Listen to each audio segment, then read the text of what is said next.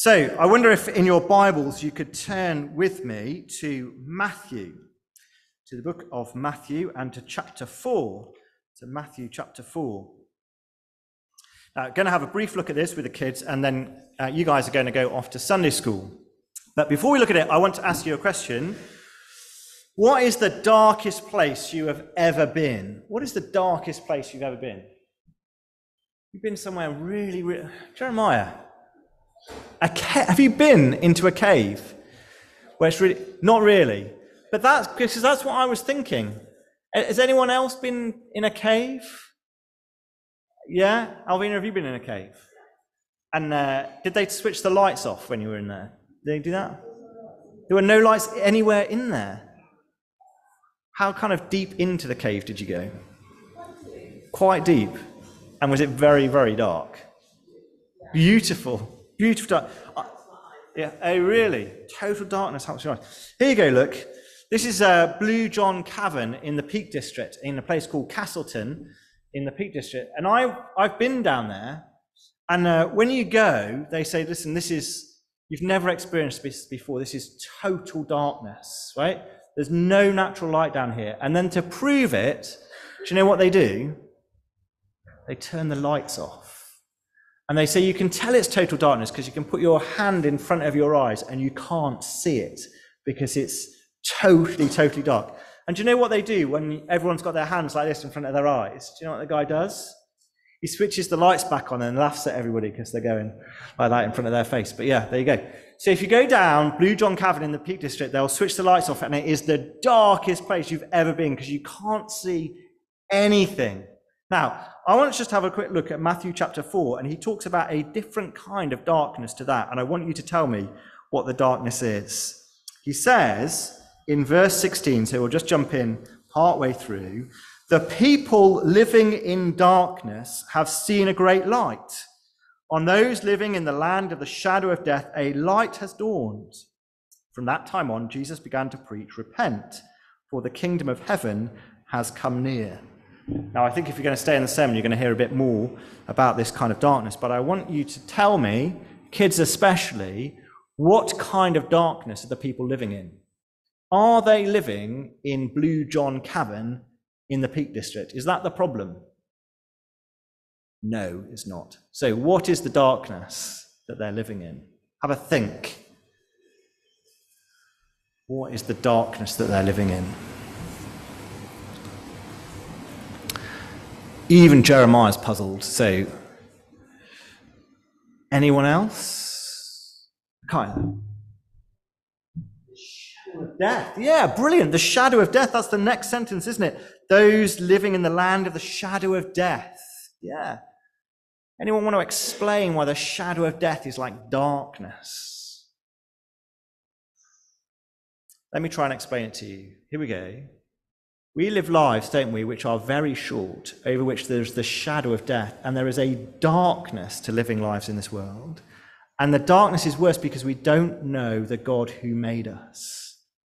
We don't know the God who made us. We are made to relate to him, to love him, to trust him, to live our lives for his glory, and yet we've become disconnected from him, and we live lives in the shadow of the punishment of death.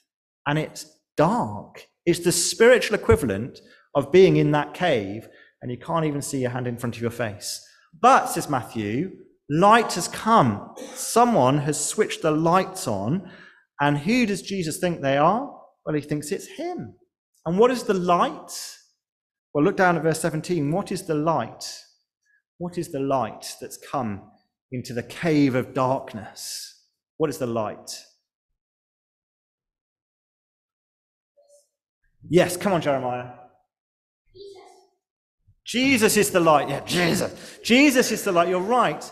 And specifically, the message of his coming, which is repent, for the kingdom of heaven is come near. Jesus says, turn from the way you're going and turn to me because I'm the light, the one who's come to bring light into the darkness, to free you from the shadow of death, to bring the light of the knowledge of God to your hearts. And that's brilliant news. Kids, this is why when you go to Sunday school in a moment, it's really important that you listen and pay attention, because there the light is shining in the darkness. There the light is shining. Everywhere else is darkness, but when you hear the good news of the gospel about the Lord Jesus Christ, light is shining into your life. So let me pray and ask God to help you in Sunday school, and then you guys can head off and we will hear a little bit more from God's word. Let's pray for the Sunday school kids. Heavenly Father, how we thank you for the great light of the Lord Jesus. Thank you that into the land of darkness, living under the shadow of death, a light has dawned, and that light is Jesus and his message of repentance and a coming kingdom.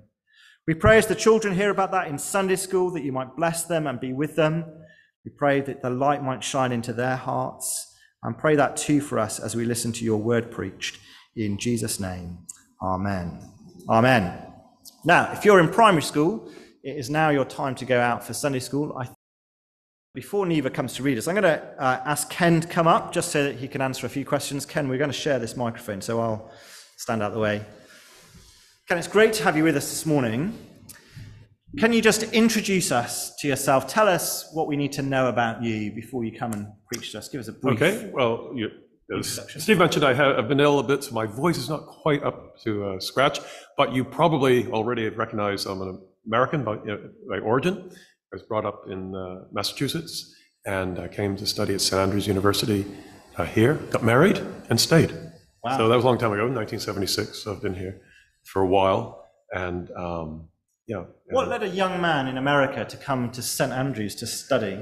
It was very old, very much Right. older than anything in America.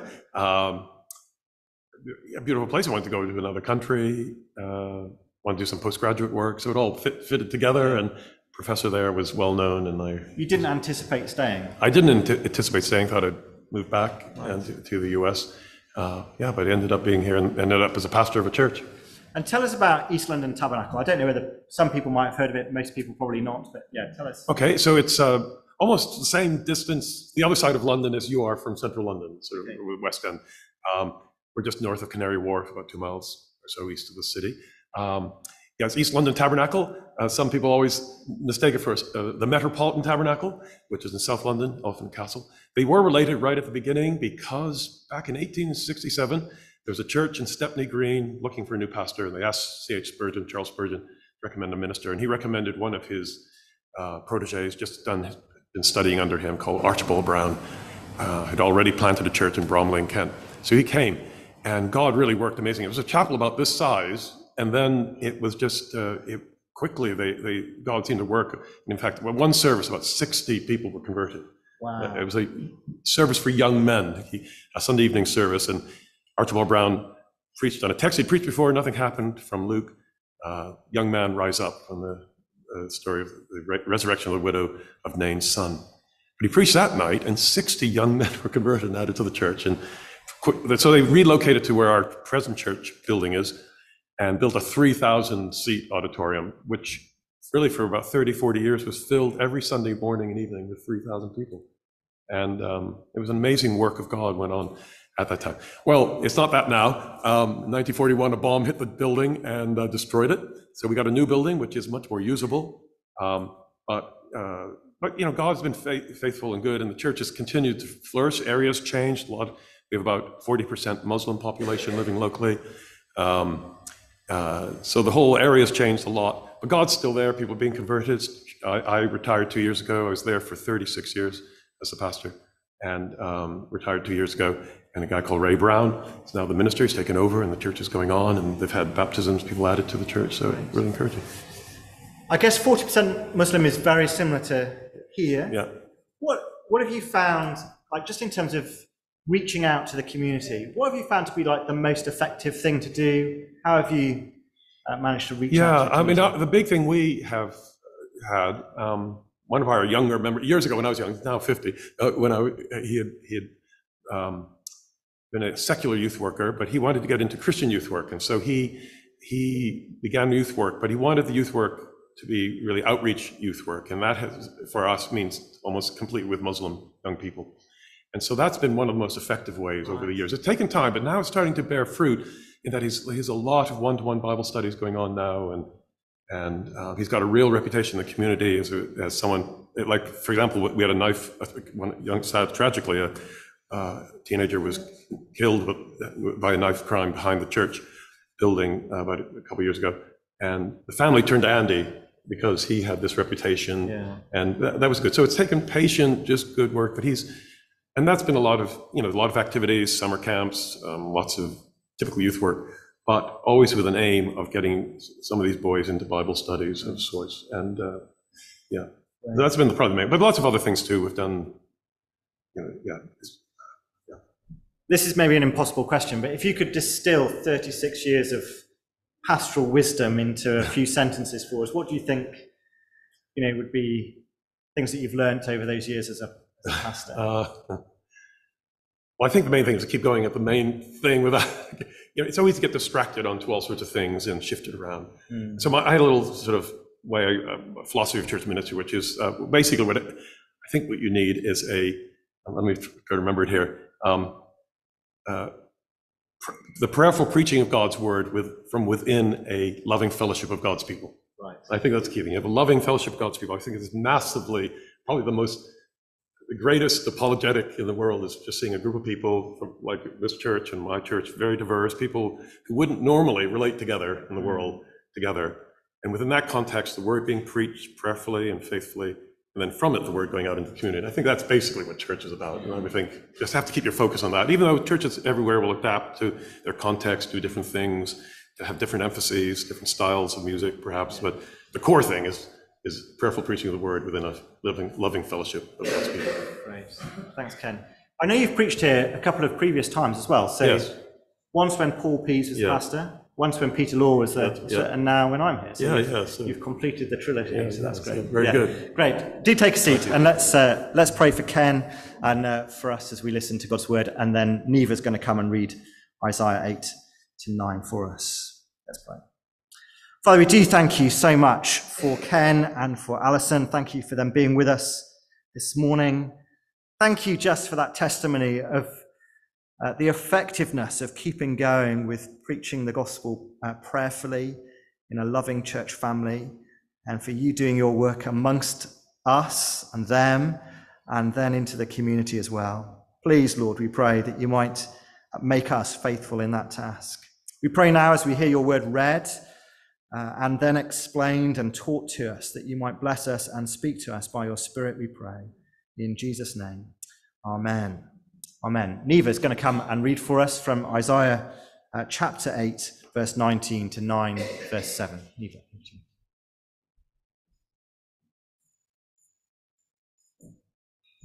Good morning, everyone.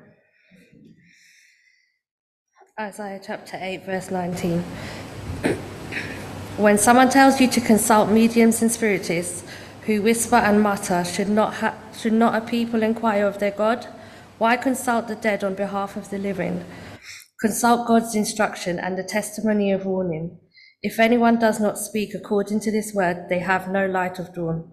Distressed and hungry, they will roam through the land, and when they are famished, they will become enraged, and looking upwards will curse their king and their God. Then they will look towards the earth and see only distress and darkness and fearful gloom, and they will be thrust into utter darkness. Nevertheless, there will be no more gloom for those who were in distress. In the past, he humbled the land of Zebulun and the land of Naphtali, but in the future, he will honor Galilee of the nations by the way of the sea, beyond the Jordan. The people walking in darkness have seen a great light, and those living in the land of deep darkness, a light has dawned. You have enlarged the nation and increased their joy. They rejoice before you, as people rejoice at the harvest, as warriors rejoice when dividing the plunder. For as in the day of Midian's defeat, you have shattered the yoke that burdens them, the bar across their shoulders, the rod of their oppressor. Every warrior's boot used in battle, and every garment rolled in blood and will be destined for burning, will be fuel for the fire. For to us a child is born, to us a son is given, and the government will be upon his shoulders, and he will be called Wonderful Counselor, Mighty God, Everlasting Father, Prince of Peace. Of the greatness of his government and peace there will be no end. He will reign on David's throne and over his kingdom, establishing and upholding it with justice and righteousness from that time on and forever. The zeal of the Lord Almighty will accomplish this. Amen. Well,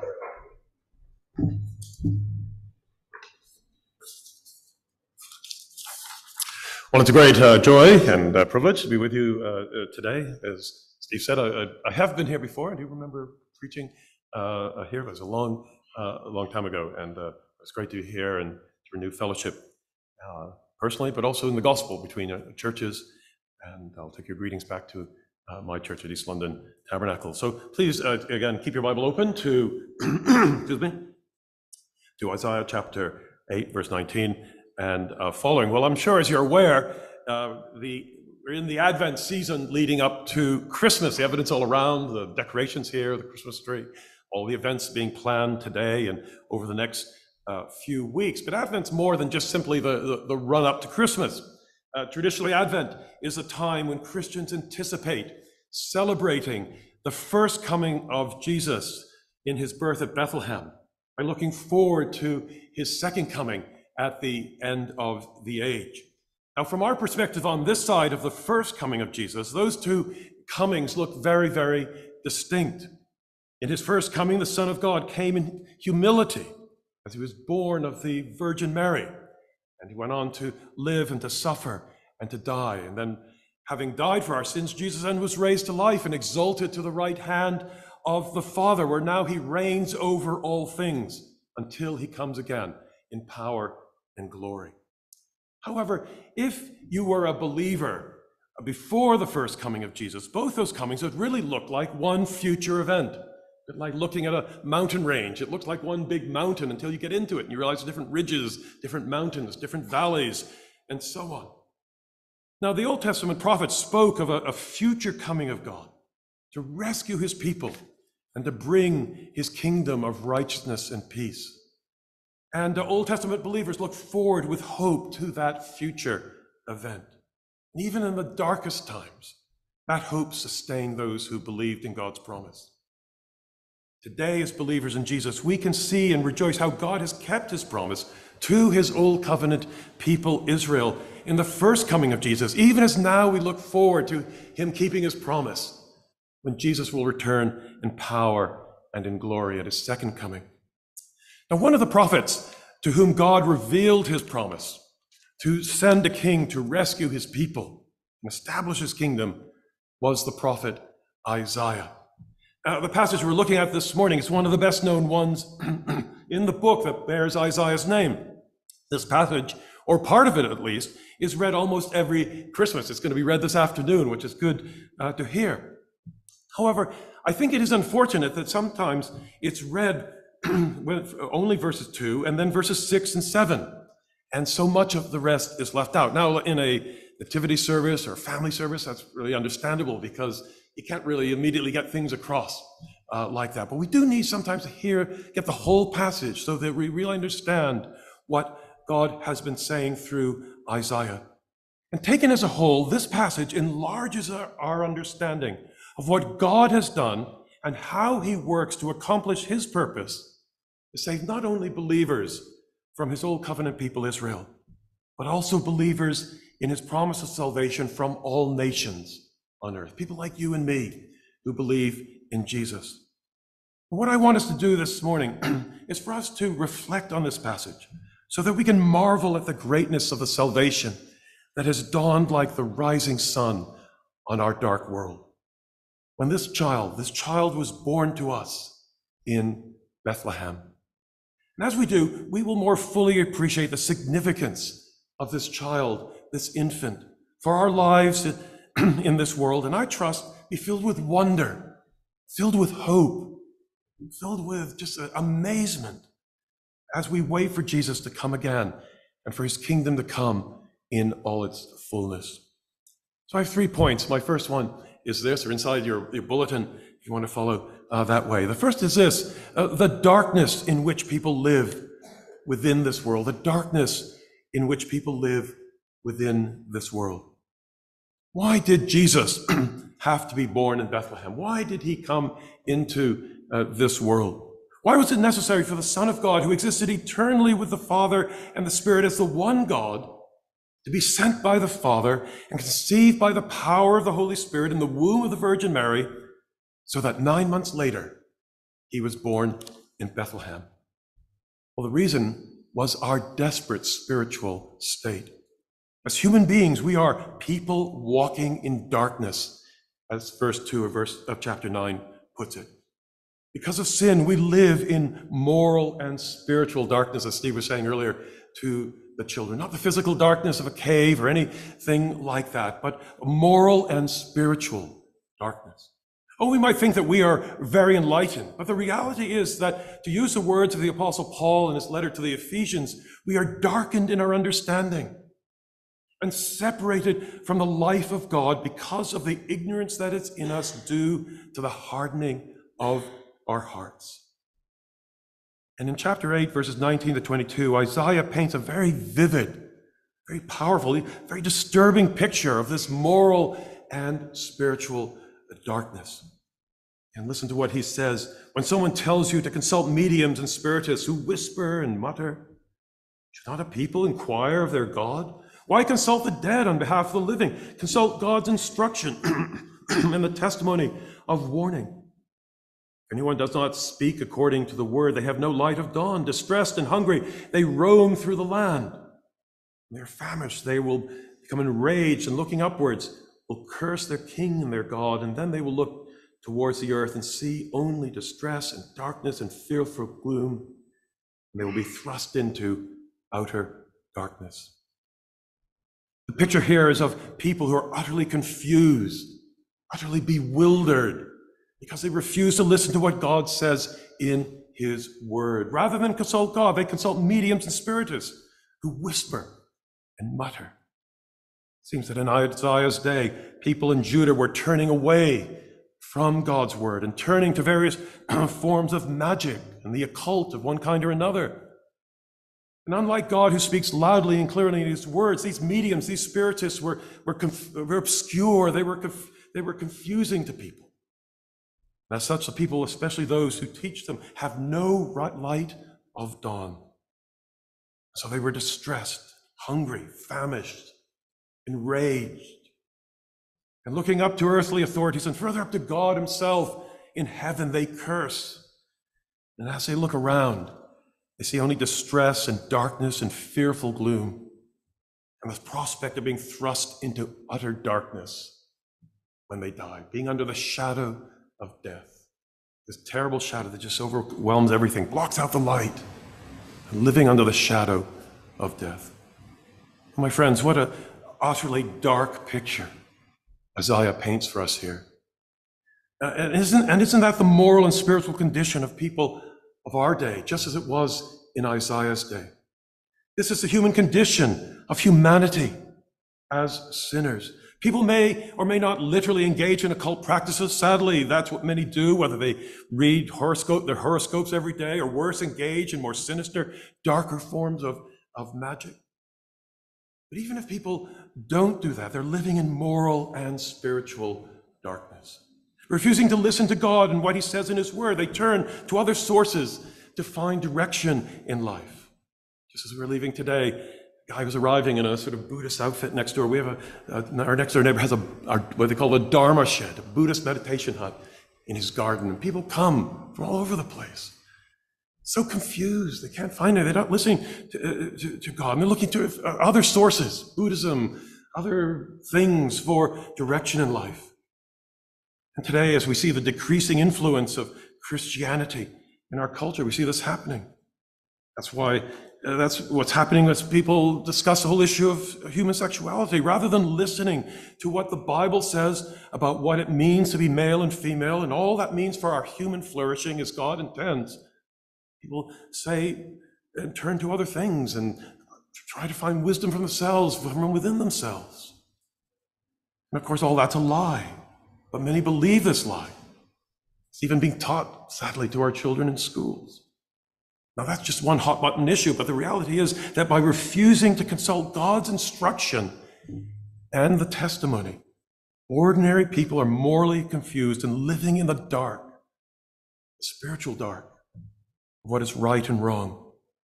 And increasingly, we see this in the breakdown of the family and abusive relationships, in lying and deceitfulness, in private or in public, dishonesty at work, and so much more. And at the root of it all is our sinful rebellion against God. It all went wrong when Adam and Eve rebelled against God in the Garden of Eden. And it continues to go wrong as each of us rebel against God. And the rebellion may not express itself in the sin described here. Some of us may rebel like the younger son in Jesus' story. Go into the far country, there where we squander our wealth on wild living. Others may be more like the older brother who stayed at home and obeyed all the rules, but not out of love for his father. Religiously and morally upright people are just as much sinners as moral reprobates. But in whatever way we express our rebellion, we're all sinners. We're all sinners living in moral and spiritual darkness. We don't know the God who would save us. That's not something people want to hear, something people need to hear. The Bible is brutally honest. And this dark picture it paints for us of people walking, people living in darkness. And if we understand the good news of Jesus Christ, we need to first understand that. But that brings me to the second point, the infant who was brought light into this world. The infant who was brought light into this world. The good news is there in verse 2. The people walking in darkness have seen a great light. On those living in the land of deep darkness, a light has dawned. And what is this light that has dawned on a morally and spiritually dark world? Well, as Jeremiah said, it's Jesus. The light is the Lord Jesus. The light began to shine when Jesus was born, and it became brighter and brighter and brighter as he grew up and as he lived in Galilee. Indeed, in the passage you read earlier from Matthew 4, Matthew quotes verse 1 in describing the beginning of Jesus' ministry in Galilee. A light beginning to shine in the darkness. Jesus was born in Bethlehem to bring light into our darkness. And it's in that light that we begin to see the greatness of our sin, but also in that light we begin to see the greatness of our salvation. And to help us understand the greatness of our salvation and the light that brings, we're going to look more closely at the 4 names or titles that was given to this infant, this child who was born in Bethlehem. And the first one is this infant is called Wonderful Counselor. Wonderful Counselor. What is a counselor? Well, a counselor is a close and trusted friend who comes alongside us to impart wisdom, to give us advice, to encourage us, to comfort us, to help us. Perhaps you have a friend like that. In the Old Testament, such a counselor was often associated with one of the kings of Israel. But here, it's the infant, the child, who is the king. And he is the one who is wise and gives counsel to those who trust in him. How he does this is beautifully described in another passage that Isaiah writes in chapter 11, verse 1. A shoot will come up out of the stump of Jesse. Jesse, of course, was David's father. And from his roots, a branch will bear fruit. And the Spirit of the Lord will rest on him, the Spirit of wisdom and of understanding, the Spirit of counsel and of might, the Spirit of the knowledge of the Lord, and he will delight in the fear of the Lord. In his humanity, Jesus was anointed with the Spirit, as his earthly ministry bore witness. And now exalted to the right hand of the Father, he continues to impart counsel and wisdom as our counselor by the Holy Spirit who he gives us. By the Spirit, Jesus comes alongside us as our friend, as our counselor, to counsel us as we live in this world. And he does so as he enables us to understand his word and to apply that word to our lives. But he also encourages us and comforts us in our heart. He gives us peace unlike anything that this world can give. The Holy Spirit is indeed, as Jesus said, another counselor, another advocate, another friend to come alongside, who comes alongside us as Jesus himself did with his own disciples to give us counsel. As counselor, Jesus is truly wonderful, wonderful. His counsel is marvelous and full of wonder. Anyone who knows the Bible and begins to read it just knows just how wonderful the counsel of Jesus is. But it's more than that. The child who is born is himself a wonder as our counselor. One of the great commentators on the book of Isaiah is a man called E.J. Young, and he put it this way: not merely is the Messiah wonderful, but he himself is a wonder through and through. His very being in person is a wonder. He is that surpasses human thought and power. He is God himself. Oh, my friends, never forget how wonderful Jesus is in the fullest, richest, and deepest sense of the word. And let yourself be lost at this Christmas time in wonder and love and praise at such a Savior. But then secondly, we see that Jesus, or this infant, is called Mighty God. Jesus is the incarnate, the infleshed Son of God. He is the eternal Word of the Father who is made flesh for our salvation. Now, for sure, Jesus is fully human as you and I are, except without our sin. He was born as every human being has ever been born. And he lived as any human being has ever lived. And yet he was fully God.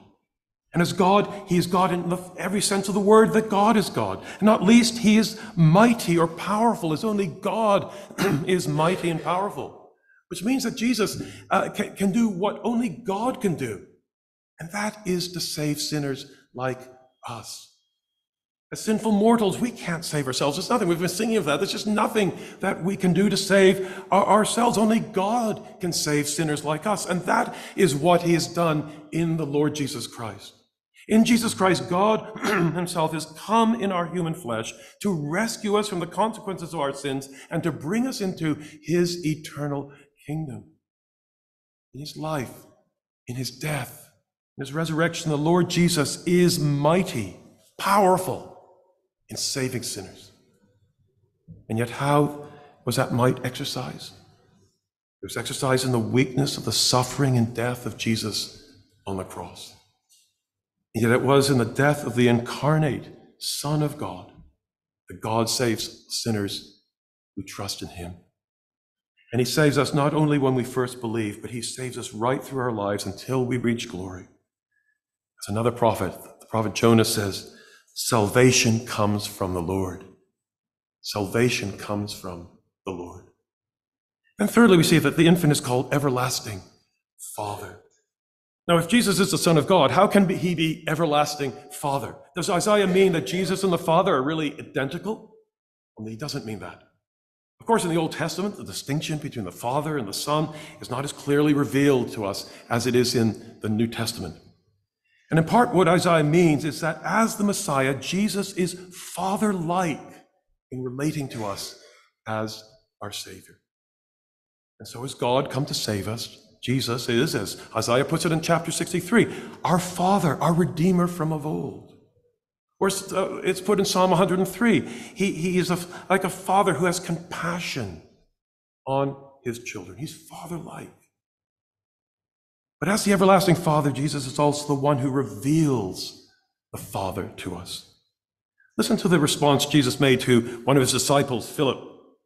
When Philip questioned him, and the disciples still don't fully understand everything about Jesus, even at the point where he's about to go to his death on the cross. And Philip says, Lord, show us the Father. This is John 14, verse 8. Philip says, Lord, show us the Father, and that will be enough for us. And Jesus says, don't you know me, Philip, that even after I've been with you such a long time, anyone who has seen me has seen the Father. How can you say, show us the Father? Don't you believe that I am in the Father and that the Father is in me? The words I say to you are not, the words that I speak to you, I do not speak on my own authority. Rather, it is the Father living in me who is doing his work. Jesus reveals the Father to us. And because they are distinct persons and yet one God, the Father is revealed in the Lord Jesus Christ. And that's why Jesus, or said of Jesus in John chapter 1, verse 18, no one has ever seen God, but the one and only Son, who is himself God and is in the closest relationship with the Father, has made him known. Jesus reveals the Father, eternally begotten of the Father. Jesus is the image of the invisible God, and reveals him to us as his beloved Son. Which brings us fourthly to see that this infant is called the Prince of Peace. Now, as the Prince of Peace, Jesus exercises his royal authority to accomplish peace. Because of sin, there's enmity between us as human beings and God. As sinful human beings, we're at war with God. That's how serious it is. We're at war with God. But on the cross, the Lord Jesus makes peace by shedding his blood. His sacrifice atoned for our sins by turning away God's wrath from us that we so rightly deserve, and reconciled us, made peace between us and with God. The war came to an end through the reconciling work of Jesus on the cross. Accepted and forgiven by God, that is, justified through faith in him, we now have peace with God. The war has ended. No longer is God the judge who condemns us, but rather the Father who accepts us and welcomes us, not because of anything that we have done, but because of his mercy for us in the Lord Jesus Christ. This peace that we now have is the peace of God that transcends all understanding. It guards and keeps our hearts and minds in Christ Jesus, whatever our circumstances in this world. No matter how unpeaceful it is all around us, we have this peace with God that's beyond anything we can understand, anything that this world can give. But the peace that we now have with God, that's in our hearts and minds, is only the beginning. Because ultimately, God's purpose is that his whole creation will be renewed and filled with peace. And all that we look forward to, we do so with hope. But right now, we have peace with God. And we do so because Jesus is the Prince of Peace. That brings us then thirdly and finally to see that the kingdom that will last forever beyond this world, the kingdom that will last forever beyond this world, the child who was born in Bethlehem is the sovereign Lord of whose government of peace there will be no end, verse 7. Now, in keeping with God's promise to David, King Jesus will reign over an eternal kingdom of peace forever. God promised with David that one of his sons would reign forever, and that son, that descendant, is Jesus, and his kingdom of justice and peace will be forever. And what a glorious kingdom it will be when it comes in its fullness. Again, over in chapter 11, verse 3, he will not judge by what he sees with his eyes or decide by what he hears with his ears. But with righteousness he will judge the needy. With justice he will make decisions for the poor of the earth. He will strike the earth with the rod of his mouth and the breath of his lips. He will slay the wicked. Righteousness will be his belt, and faithfulness the sash around his waist. The wolf will live with the lamb, and the leopard will lie down with the goat, the calf and the lion and the yearling together, and a little child will lead them. The cow will feed with the bear, and the young will lie down together, and the lion will eat straw like the ox. And the infant will play near the cobra's den, and the young child will put its hand into the viper's nest. They will neither harm nor destroy on my holy mountain, for the earth will be filled with the knowledge of the Lord as the waters cover the sea. Oh, my friends, that is our hope as Christians. That is our hope as Christians. In a world as troubled as ours, and how troubled it is, and how aware we are of that this Christmas, in a world in which there's so much injustice and so much conflict, so much crime and disorder, what a wonderful hope this is. And there should be no doubt that this kingdom will come because the zeal of the Lord Almighty will accomplish. God is zealous with all it is to be God to accomplish his purpose, to bring this kingdom of peace. But even now, this kingdom comes in the world as the gospel is proclaimed, and people like us repent and believe in Jesus and joyfully submit as individuals and as churches to his sovereign rule. The question is this: how was the kingdom of the Lord Jesus established?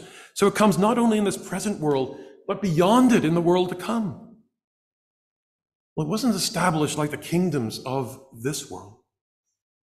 In this world, the kingdoms are established through political and military and economic and cultural power, and often with violence.